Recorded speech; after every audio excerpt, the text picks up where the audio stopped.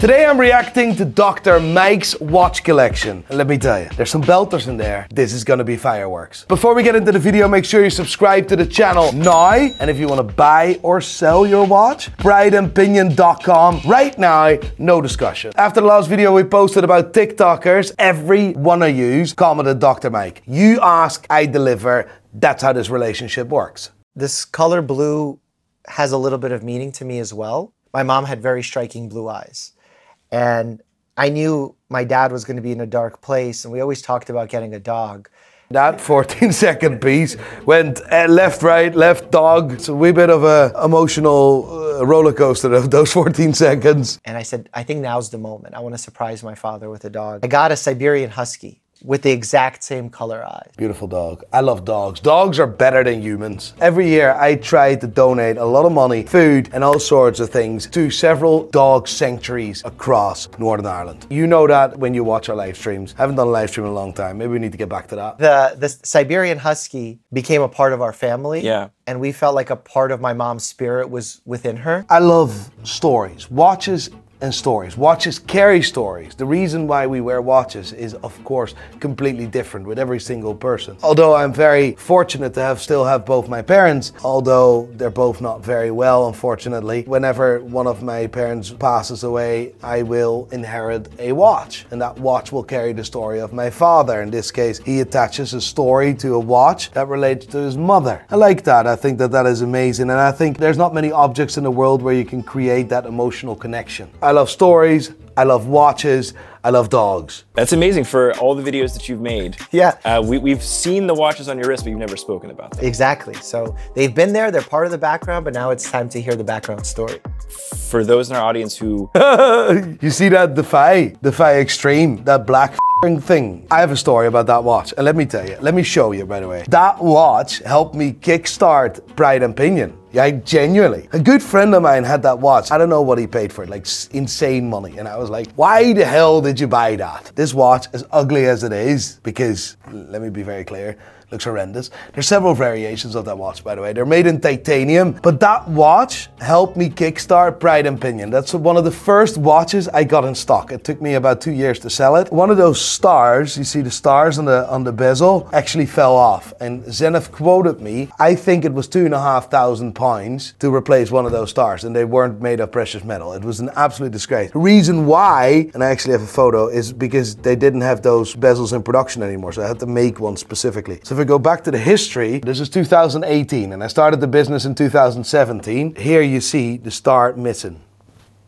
This is from a Zenith era when Cherry Nattoff was the CEO, a very flamboyant character, an absolute character for sure. He made some questionable choices. As well as that, you see the Zenith El Primero on the left. Now, I sold that watch too, and I have a photo of that as well. So this is quite cool. And on the right, you see a copy of a Rolex Daytona. But let me explain, right? There's only one brand that is allowed to copy that watch, and that's Zenith, because there's a big history with Zenith, an interesting history which we never really discussed. Zenith, with the El Primero, is responsible for the first fully integrated chronograph ever created. Let me explain what that means. Normal chronographs back in the day were based on a module, time module, and a chronograph modules being built on that. That was a chronograph in pocket watches and in some older watches. Zenith was the first one ever to build a fully in-house integrated chronograph that was built as a chronograph, and that is called the El Primero. Zenith was arguably the first, right? Some people say Breitling, some people say Heuer. I know that Breitling worked together with Zenith back in the day. As well as that, Zenith fought a lot of adversity, because in the early 70s, Zenith was gone. They were bankrupt. The owners of Zenith wanted to sell off the entire company, everything inside the company, including all the tools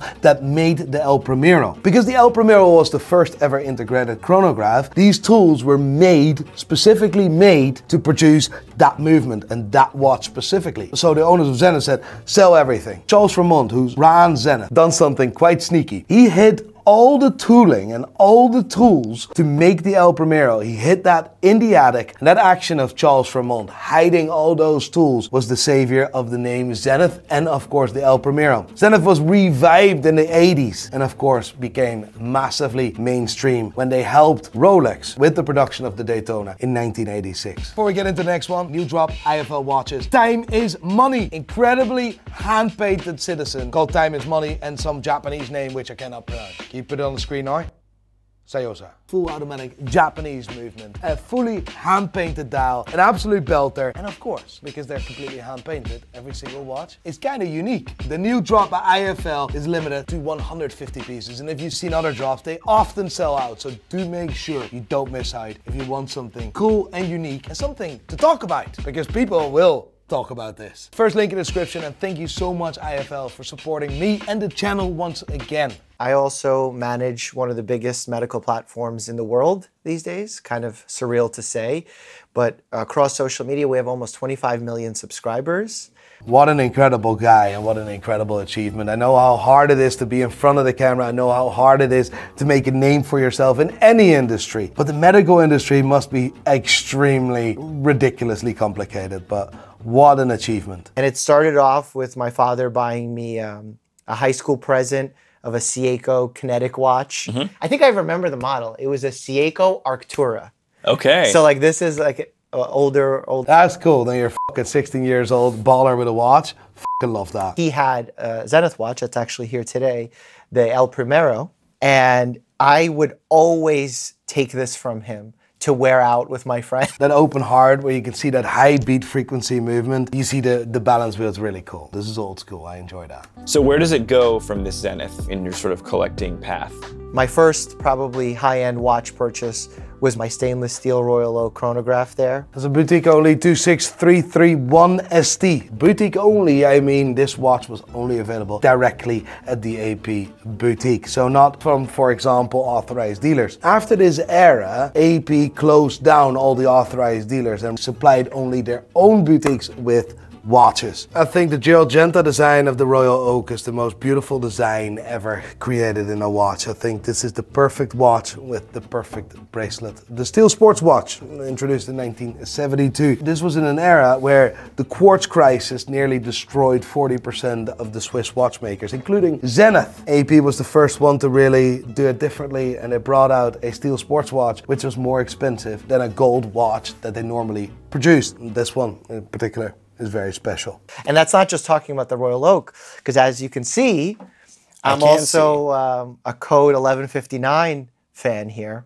I think this is a watch that looks very different in real life than it does in a photograph. Code 1159, let me put it out there. The CEO of AP left there last year, but worked for AP for about 20 years. This is his brainchild. Code 1159 was launched in 2019. And when it was launched, like every other watch, like an Aquanaut or any other brand that introduced their watch, they get a lot of oh, it looks like a standard Seiko. Oh, it looks like this. Honestly, you can never do it right when you launch a watch. But it shows balls, it shows courage, and it shows vision for the future. I would say that the Code 1159 is today very well received. I know a lot of people that own a Code 1159, and not because they had to go on the AP journey to buy a Royal Oak. No, they specifically went in to buy a Code 1159. I love it. I'm a big fan. It's one of the coolest watches out there. And to be completely honest, we don't really give the previous CEO the credits today. He brought AP to where it is today. He made AP mainstream. And while he was making AP mainstream, he brought the entire watch industry with him. I also see another Zenith here, and it happens to have the high beat movement just like flying around the dial. How does the Zenith enter the collection? I love Zenith. I think that their designs are just so clean. Also, the fact that it has the high beat movement, I mean, 1/100th of a second on a mechanical. You can't measure 1/100th of a second with that movement, by the way. It's 1/10th of a second. 36,000 beats movement means it's a 5 hertz movement. It allows you to measure time more accurately. 1/10th of a second. And it was actually Francois Paul Journe that brought one of his watches to 1/100th of a second. But the cool part of this watch, of course it resembles the Daytona, but there's only one brand, and I said this before, and I will say this again, there's only one brand that is allowed to do that for me, And that's of course Zenith with the history, how they helped the Rolex Daytona in 1986. Yeah, I remember wearing this watch. And the reason I remember wearing... You know what? It's a really nice watch. I like it. 5968A. Steel chronograph, orange hand, orange strap. On the secondary market, it goes for $150,000. Let me point this out. Do not buy that watch at $150,000. It's not worth $150,000. You can buy so many insane watches for that money. It's crazy. It's a lovely watch, but the strap doesn't make it valuable. A normal Aquanaut you will be able to buy from about $40,000 upwards. Say with a chronograph, 70, 80, $90,000. Save yourself a good chunk of money and buy another watch with that. Give to the Patek watches in that they probably wear the most comfortable out of all the watches. It's a funny thing, right? When the Aquanaut was introduced in 1997, it wasn't well received because Patek Philippe is a very formal watch brand making highly complicated watches on leather straps. And one sports watch with a bracelet, in this case the 3700. How the hell are they making watches with rubber straps nowadays? It took about 20 years for this watch to properly find its place. And the same is of course with Code 1159. It becomes more popular, but it will take another 5 to 10 years to really become mainstream. This is like when you know you're deep, for sure. This is like not just perpetual calendar, but it's like ceramic perpetual calendar. 26579, unbelievable watch that, lads. Doctors get fucking seriously paid in America, lad. That's ridiculous. What's the story behind it? You know, what memories are baked into it? That's the 10 million watch. Yeah. That's the watch that fucking hell. 10 million subscribers buys that watch. Jesus, that's an achievement. plaque on YouTube.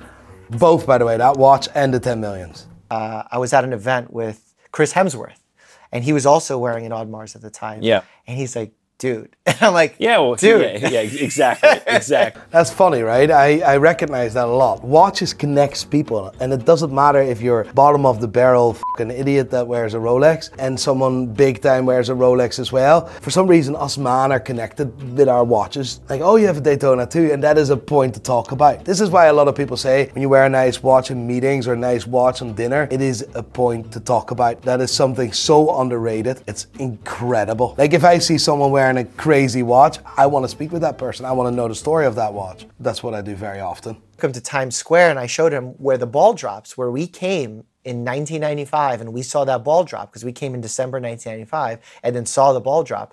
His son is on that billboard. It's amazing. But the surprise wasn't over. Right. We then took an Uber, he not knowing where he's going, to the Audemars store not too far away. And I surprised him with his very own Royal Oak chronograph. Wow. And very similar to mine here, but with a silver face. Here, that's a bit tricky. I love that watch, right? He's wearing a fucking belter of a watch. He bought that at AP, right? This photo of this watch just gives me a lot of questions. That date wheel is wrong. If I look at this is supposed to be a 26240, right? Let me see a photo here. 26240, white dial. That 3 is not straight in the case. It doesn't matter which angle it is photographed. It's not in the middle. It's not filling the... there's something wrong there with that 3. Like, that's wrong. Next to that, that's a wrong type of 3 because they use a different font for that. But I'm just looking at this, right? And I'm just gonna stand up. And the date wheel of AP is always pitch perfect. Always fills in exactly. So the date, I don't know what I'm doing here. The exact date, the number is always exactly filled in that square. So it's not because it's just past 12, 30's just come down. I like where you're going with that because you're saying maybe just past 12 because then this watch kind of needs a service. What you're saying is correct, right? But that wouldn't apply to this. And if I look at the number 3, is completely different with that 3. Look at that. I'm not gonna say that this is a fake watch, but I'm gonna say if I saw this on a forum and someone asked me if this is real or fake, I would have said, yeah, this is fake. Look at the date. I don't know what this is. I would love to know, but I have my concerns about this. Let me tell you one thing. All the watches of Dr. Mike are legit. Where does he live? New York? Let's see if we can get him in front of the camera. I would love to learn more about this. Here's the watch of Dr. Mike. Here's a normal one. Do you see what I see? Am I getting crazy? If it was any other person other than Dr. Mike, I would consider it fake, but I would highly doubt it is. So there's something here and I would love to understand how, why, and what's going on.